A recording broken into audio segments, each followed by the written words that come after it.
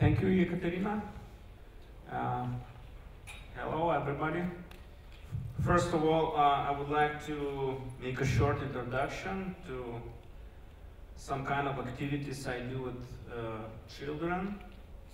It's a short movie, 2 minutes. Thanks.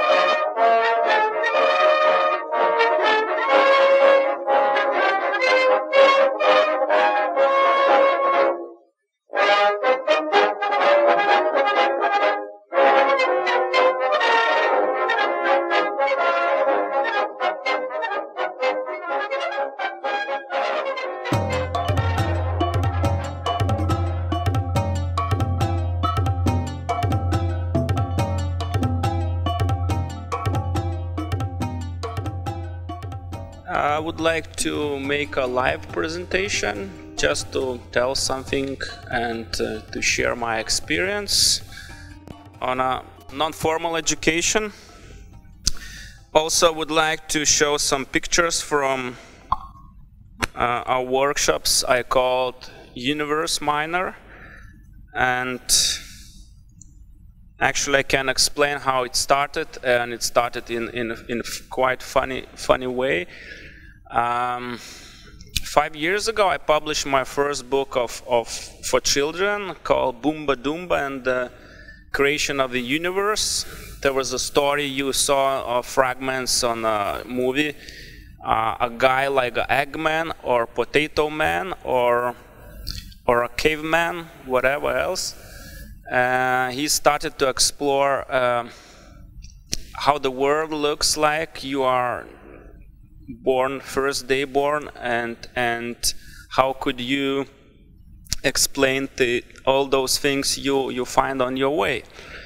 So, and the funny thing is that I'm an architect, but I mostly more than 10 or at least like 20 years I'm working with publishing projects and publishing books and doing book designs, and also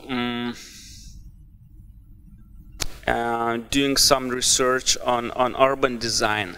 So, and I started explaining the city and the transformation from this planned economy city to we call late capitalistic city, where actually everything is privatized and all the public spaces do not belong to public.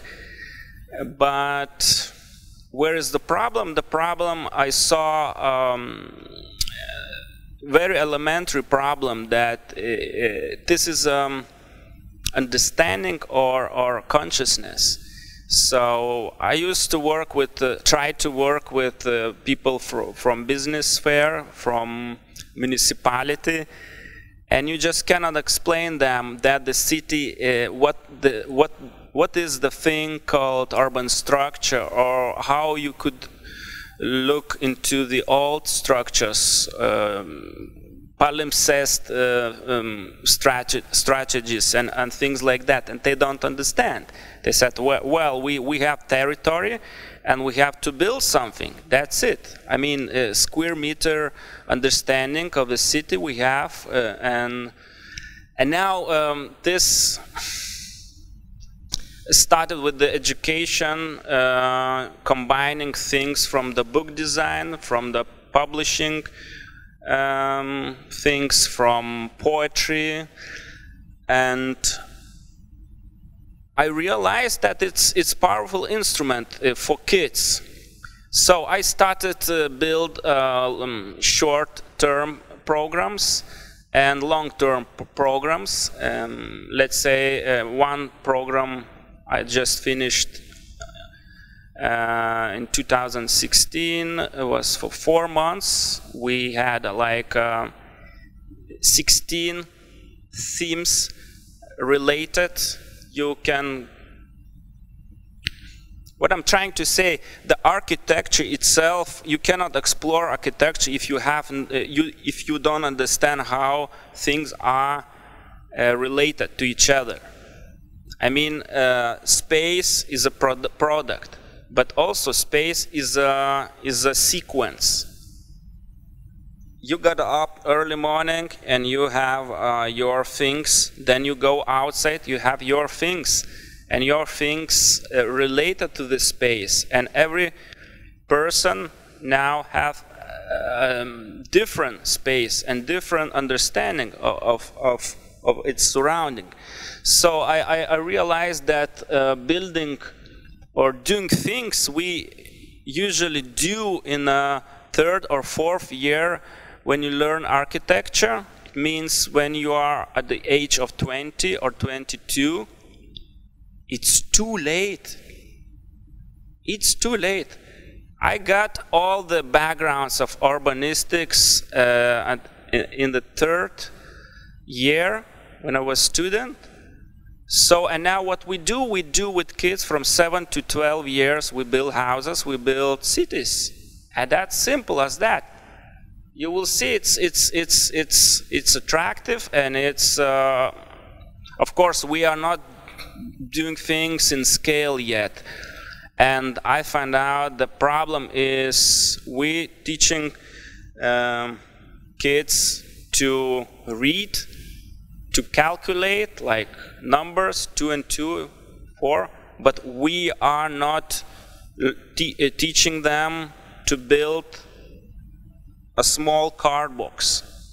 It's a simple thing, but I just find out, and even very smart kids, they don't know what to do with the pencil, how to write, build the line, draw the line, and build the box. And I said, wow, it must be simple. So, and it goes, and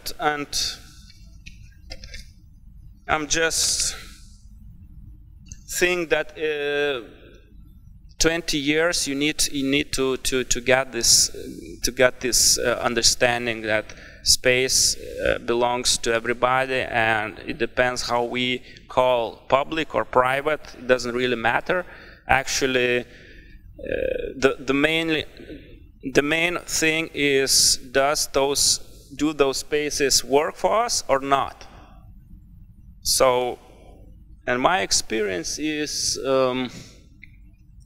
sharing that knowledge I got from groups of children. I've got involved in participation with different institutions, in libraries, in schools.